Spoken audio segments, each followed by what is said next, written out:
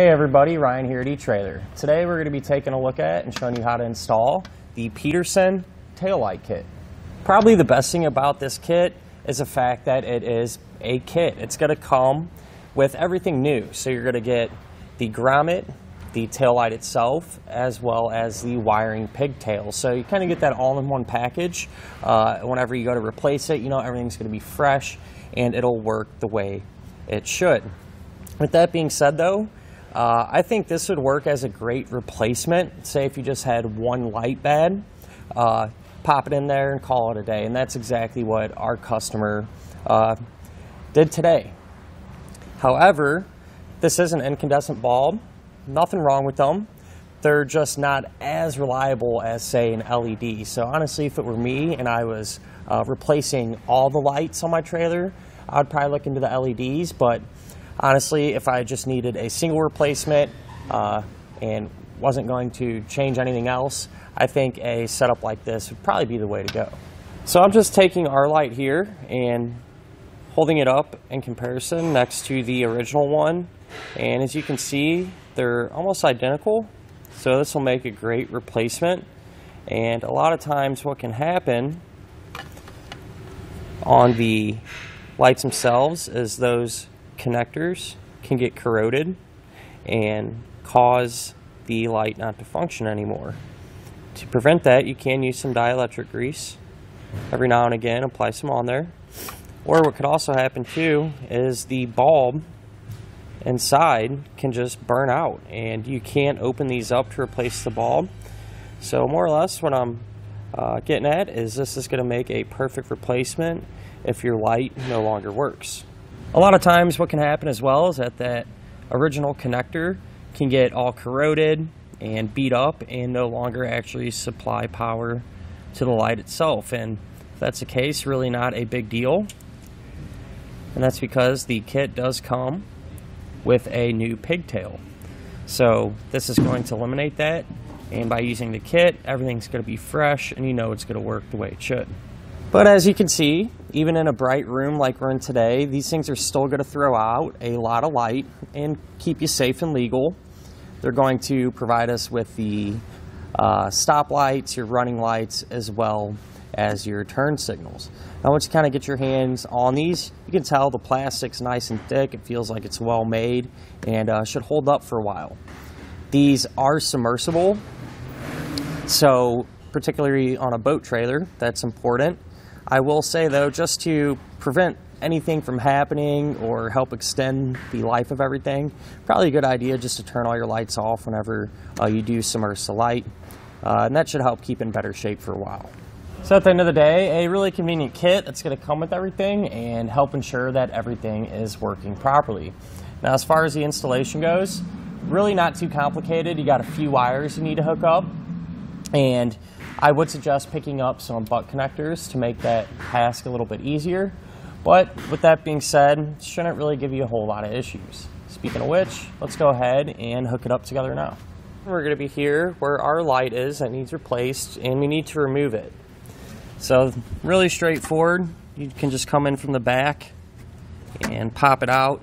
Sometimes these get pretty tight in here, so it may be necessary to take a screwdriver or something and just help it out a little bit. We'll pull that out. Then we're just going to unplug it.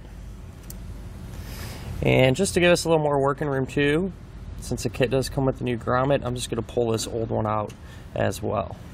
At this point, we can start to hook up our new pigtail. Now, I do want to mention, keep in mind, every trailer could be set up a little bit different, but generally speaking, this will get you pointed in the right direction. And, you know, your color wires may be a little bit different or something like that, but as long as you replace each wire one by one, shouldn't really have any issues, and that's exactly what I'm going to do. So I'm going to start with the red wire that comes off of our original connector, and I'm going to cut that factory wire. I'm going to strip back the insulation there. I like to kind of give them a good twist. Well, the wires are nice and tight. And what I'm going to do is take a heat shrink butt connector, place it over the bare end of the wire, These butt connectors don't come included. If you need some, you can grab them right here at eTrailer. I really like the heat shrinks because they do offer a little more protection against corrosion and things like that. So we'll crimp it down.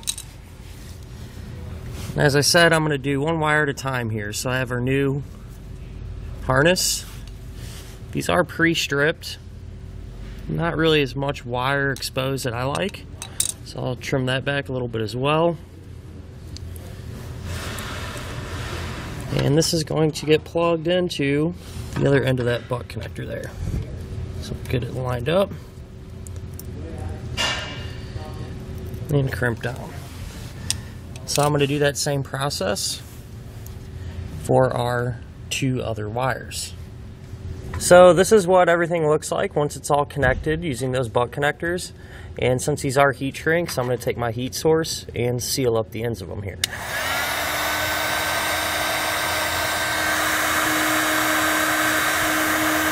So this is what the wiring connections look like once I sealed up all of the ends. And now with that said, we can take the end of our connector. We're going to bring it up through our taillight opening. We're going to take the grommet, push it through the grommet, and then we can push our grommet in place. And once it's in there, we can take our new light and simply plug the connector in.